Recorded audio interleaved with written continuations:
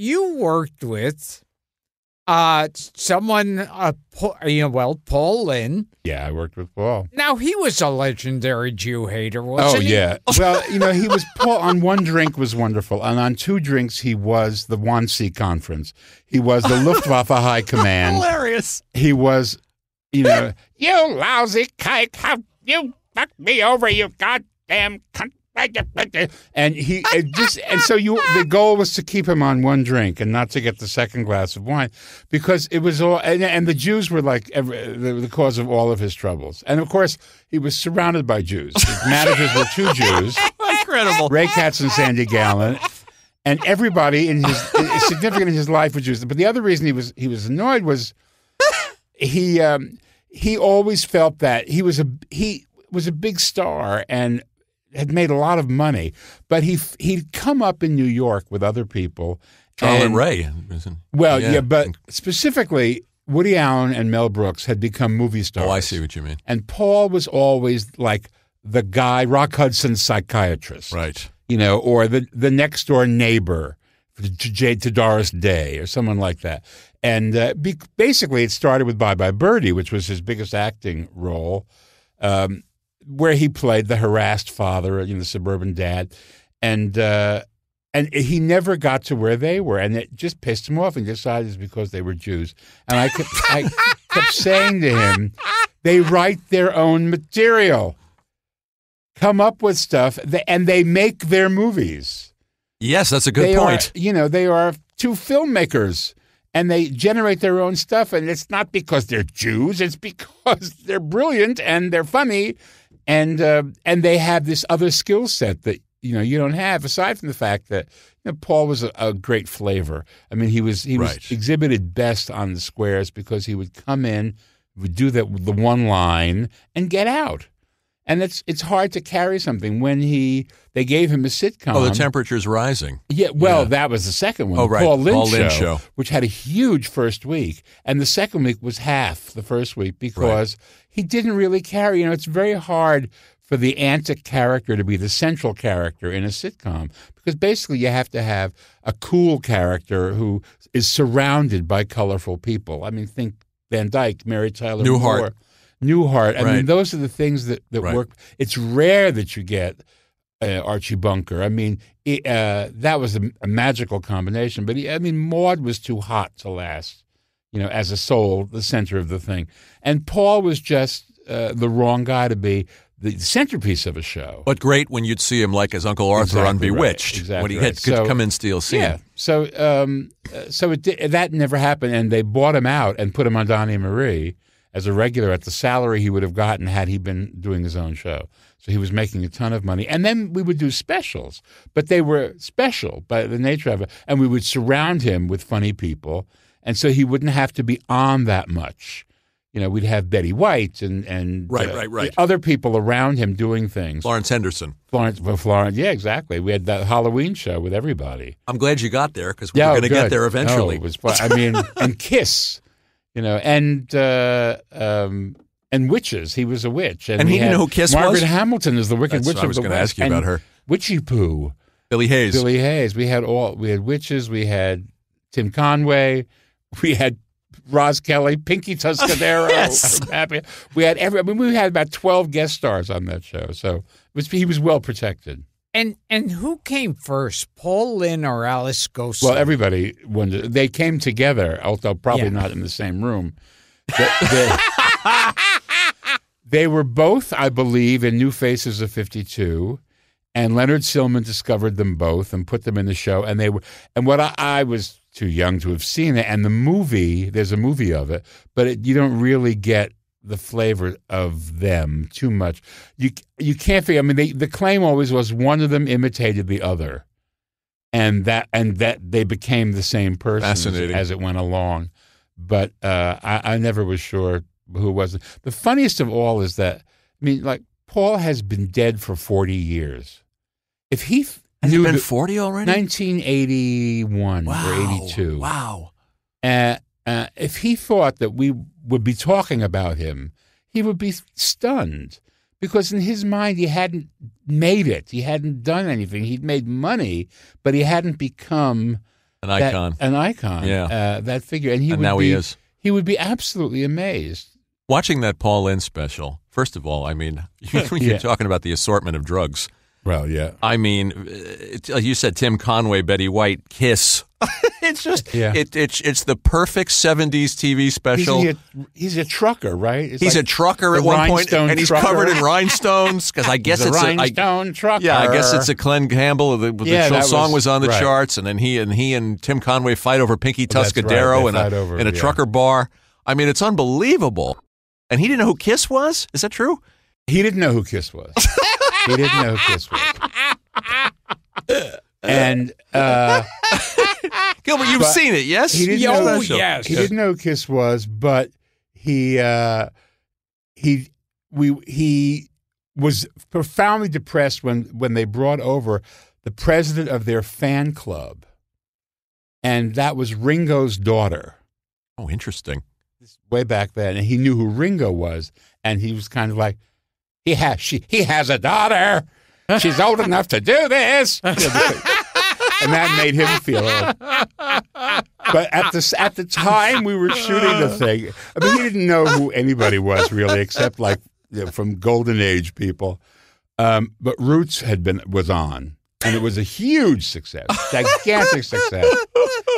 And we were standing outside, because I think they had just passed a cigarette law. We were standing outside the soundstage smoking. And Paul was in a cape and a witch's hat, smoking. And LeVar Burton, who played Kunta Kinte, walked by with a little entourage of people because he was going to do, I don't know, Live with Regis or something like that used to be on that lot. And he's walking by, and he sees Paul. And Paul, of course, doesn't remember his name. Just looks at him and goes, Roots! And much to his credit, LeVar Burton just burst out laughing. What else can you do? Here's a guy in a wizard outfit. That voice. What was Margaret Hamilton like? She was adorable. Yeah. She was, at that point, a very old lesbiterian. Yes. Lesbiterian. She was lesbiterian, and she had, of course, lived on the down low for many years. Yeah, I would imagine. And she was living in Gramercy Park here in New York.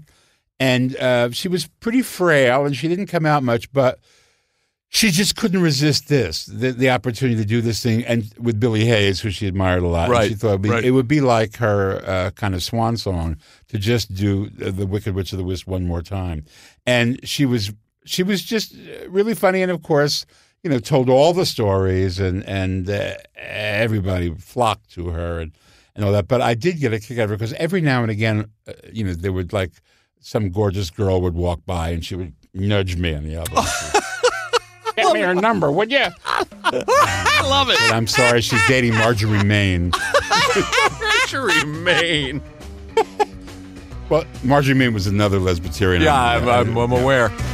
And you did that very surreal Star Wars holiday special. I did. We had Steve Binder in here, too. Steve Binder. Yeah. Well, he was called in. I know, he was the second guy. Yeah. It was. He's oddly proud of it, by the way. Well, we look. First of all, it was the '70s. So we were on everything really, but skateboards. I mean, we could have been if we had any balance left from all the weed we smoked. But I mean, if we had thought that 40 years later we'd be talking about it, we would have paid closer attention. I mean, it was. In the world of television, it was not unusual to do something insane just to get the audience's attention. Wayne Newton at SeaWorld. I mean, did you write Wayne Newton at SeaWorld? I did. Yeah. Oh, jeez. Cole Porter in Paris, starring Connie Stevens. It was just who you want to hear sing Cole Porter in Paris. God. A great woman. I'm a friend of hers and I'm a fan. But I mean, it was just. But that was the kind of show. I know. Steve and Edie sing the Beatles. This was, and so it wasn't so unusual. Sure. Because you would do this thing and it would have a theme and then you would load it up with stars. You were cross-promoting things like it was a CBS show. So it was full of Harvey Korman and originally Cher, but she'd had a little surgery and she couldn't do it. And so Diane Carroll, who fit into the costume. She's the fantasy. Was the fantasy sequence. Which, by the way, was the first. She was the fantasy of one of the Wookiees. Yes. And he was wearing a VR helmet, which George kind of came up with, and now they exist. Wow. A virtual reality helmet, and it would plug in, and your fantasy would be realized. And she was his fantasy realized. I can't remember if it was Itchy or Lumpy. It was the grandpa. Oh, it was grandpa. Itchy. Lumpy was the kid. That's right. And Itchy had the fantasy. So it was the first interracial, interspecies romance on network television. Where is my NAACP Image Award? Yes. I ask you. We broke ground. I have to explain that they're on their way home to the Wookiee planet. Chewbacca, and he's in the Millennium Falcon with Han Solo and Princess Leia and Luke Skywalker, and they stop off on the planet Tatooine where the cantina. That's the cantina, and all these aliens are there. And George had shot The Empire, but it was editing it, and so he had a whole bunch of new aliens, but he didn't want to use them on the show, and he didn't want to build new aliens. So we used remainder aliens. We went to the alien warehouse and pulled out the aliens that had not made the cut in the first two movies. And they were all like Elmer's glue-all and Scotch tape, and those were the aliens we used. And one of them was like a huge vagina. And then it was like he had to be there while B. Arthur. B was singing a song. Yeah, she wanted the song, right? B was Maud at the time, and she had come from Broadway, where she'd won the Tony for Mame as Vera Charles, and she'd been the original Yenta the Matchmaker in Fiddler, and she wanted to sing. And she brought in a song that she wanted to sing, and it was the dark alien bar, and she decided that she was the kind of Brechtian bartender, the woman who runs the thing. And she was very Statue of Liberty, standing there with her beer stein, and she wanted to sing the Alabama song by Bertolt Brecht and Kurt Weill. Oh, show me the way to the next whiskey bar. Oh, no, that's why. Oh, and it ends with, I tell you I will die. I tell you I will die. And she said, this is my Brecht Weill number. And I said, it's your Weill Brecht number is what it is. But, very good. But we should, and we had to clear it with Bertolt Brecht's estate. And they said, what are you, nuts?